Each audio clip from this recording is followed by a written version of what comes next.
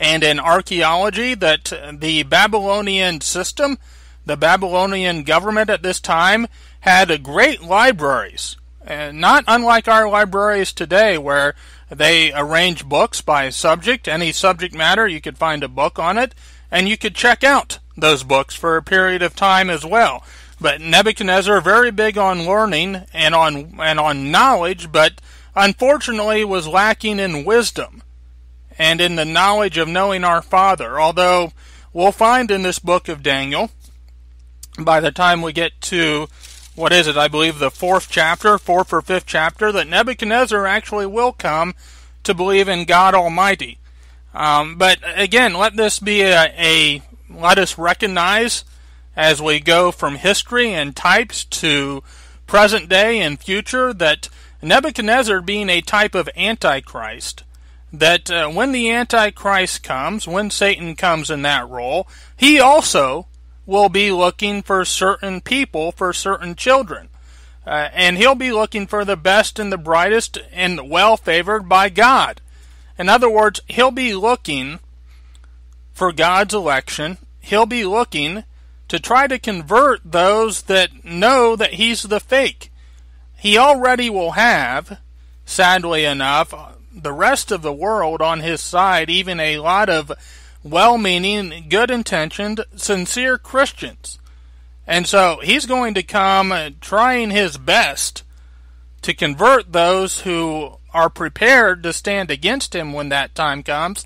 I do not think he'll be successful with a single one of them, but he's certainly going to try. And those who are God's elect, those who know the times that we're in and the times that are coming and the events that will transpire, and which Messiah, so to speak, shows up first, those who know that the first one's a fake, that fake certainly knows who they are and has them squarely in his sights. But you know something? No big deal. God will protect his own. Verse 5.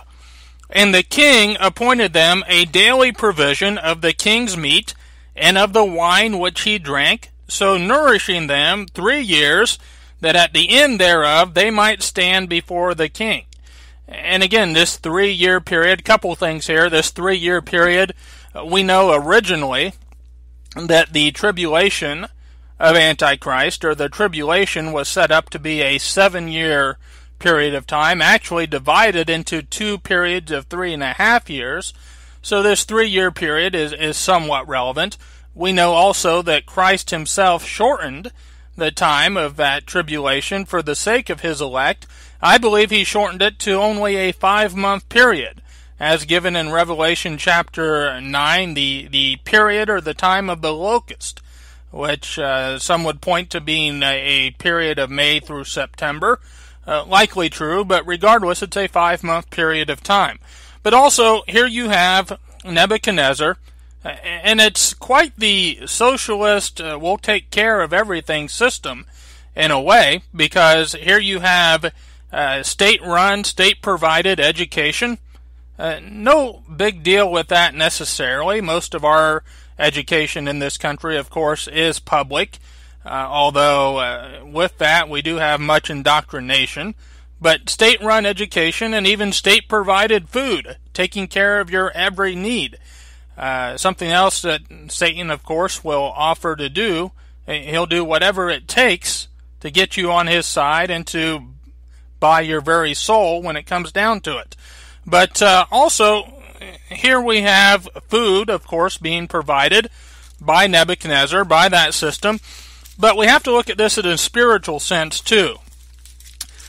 Satan, Antichrist, what is the food that a Christian, and really anybody, the spiritual food that anyone should want to take in and subsist on and have as sustenance, word from this, or food from this word of God, the bread of life, being Christ's word, and as well the living water also being from Christ and from this word of God. That's where you're fed. That's where you mature. That's where you grow up. That's where, again, you strengthen yourself. The food that Antichrist will provide at that time is poisonous, is toxic, is spiritual junk food, and I can guarantee you that you'll want nothing to do with that whatsoever. As a matter of fact, I thought of this, and again, this was in the original show. I want to go to Isaiah chapter 29. I've got about 24 minutes here. I'm trying to move somewhat as quickly as I can. But Isaiah chapter 29, some of this, I'll start with verse 1 and just try to move as quickly as possible.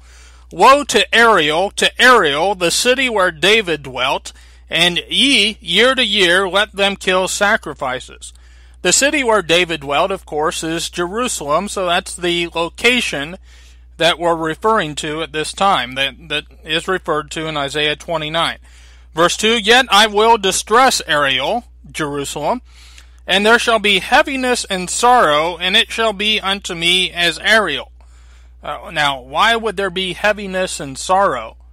Because of who's set up there proclaiming himself to be God.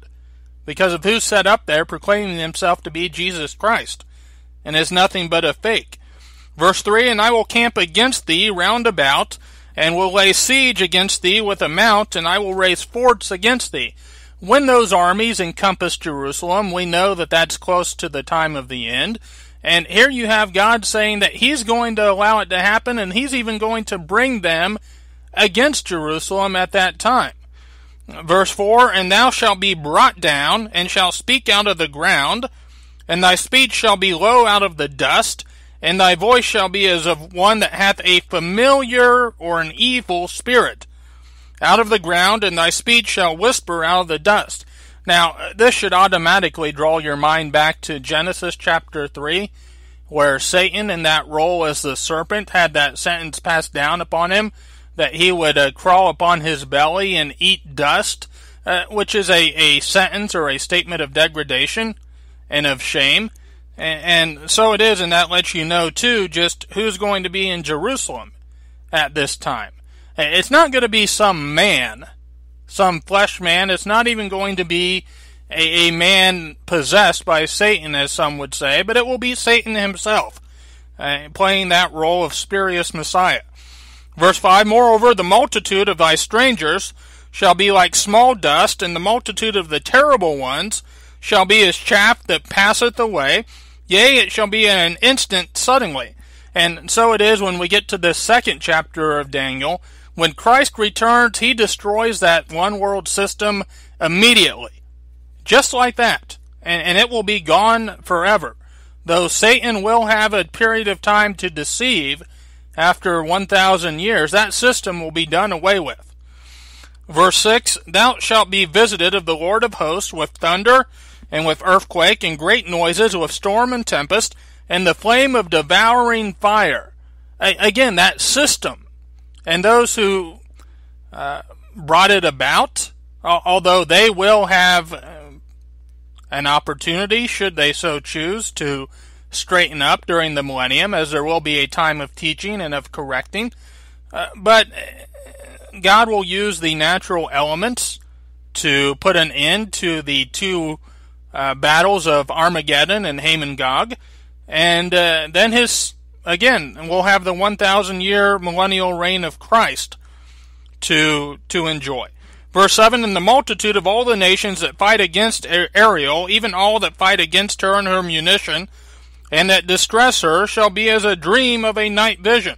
Verse 8, specifically why I came here, speaking of food now, It shall even be as when an hungry man dreameth, and behold, he eateth, but he awaketh, and his soul is empty. Or as when a thirsty man dreameth, and behold, he drinketh, but he awaketh, and behold, he is faint, and his soul hath appetite. So shall the multitude of all the nations be that fight against Mount Zion. And so it will be that those who unfortunately take in and partake of that spiritual food of Antichrist during that time, he'll keep shoveling it out as a veritable spiritual buffet, and you can eat and eat and eat, and you can drink and drink and drink, but do you know something? Your soul will never have peace, your soul will never be fulfilled, and you'll always continue to be hungry. This is why It was written in Amos chapter 8, and speaking of the end-time famine, verse 11, it's not a famine for bread or water, but a famine for hearing the true word of God. And so it is that even now, we're starting to see that famine take place, and we're starting to see that apostasy take place, in which you have churches and Christians who would say, again, just as an example now, that which God has declared to be an abomination and an unnatural perversion is okay. That meaning homosexuality, gay marriage, marrying them in our churches, appointing them as pastors, as bishops, as deacons, what have you. And also, again, going back to this election, where we had, I think it was 72% of evangelicals, self-styled, self-professed evangelicals, confessed Christians who said that the moral failings or the immorality or the personal sins, if you will, of a candidate did not matter when it came to them being elected president, that they believe that what a person has done in their personal life will have no effect on their time in office. Well, not only does that run afoul of certainly what the founding fathers in this country believed, but it should run afoul of common sense, that if a person, whomever it may be, is dishonest or cheats someone in their business dealings or finances or personal affairs, or if a person is unfaithful in their marriage, then it not only runs afoul of what the founding fathers believed, but it should run afoul of common sense to say that that person would be totally faithful and totally moral in their time in office. But so it is the times that we're living in, it would seem. Getting back to the book of Daniel, and we're at verse 6 now. Now among these were of the children of Judah.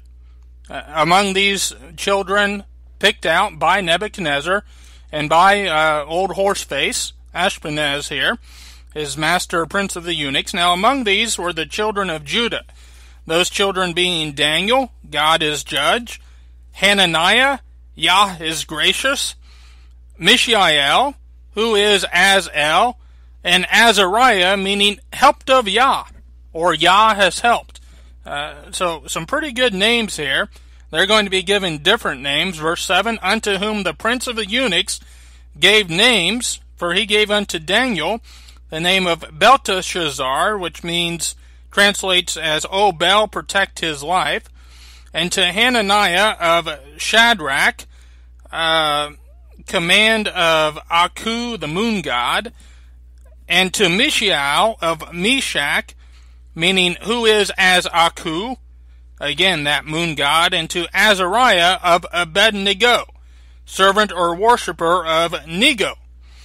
And so their names were changed. These are the names that most of us refer to them as, not their given names, no big deal necessarily, but certainly they're given Hebrew names, quite beautiful. But anyway, most people today, of course, refer them as Shadrach, Meshach, and Abednego. But anyway, verse 8, but Daniel proposed in his heart that he would not defile himself with the portion of the king's meat, nor with the wine which he drank. Therefore he requested of the prince of the eunuchs that he might not defile himself. So here we have Daniel taking a stand, and again, it will be up to everyone of God's election and everyone who recognizes Satan as the fake that he is to take that same stand, not to partake of that spiritual food.